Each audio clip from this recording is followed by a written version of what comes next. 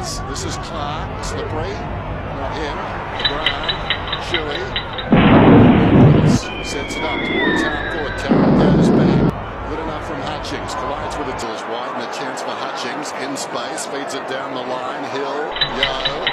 Inside Prentice. Does he keep good pressure from McMillan? Flips towards Darling and both look really dangerous when the ball's coming their direction. Those things there, they set up well, but it was straight down Prentice's throat. So Atley now, Cripps coming the other way. Mason Wood flies it absolutely. I'm not quite sure whether he's making a big one.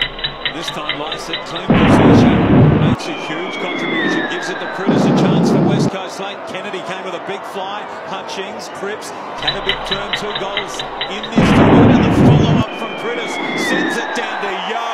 And so easily, but Prentice hurriedly out of the congestion. We saw that in the second quarter. They've done enough.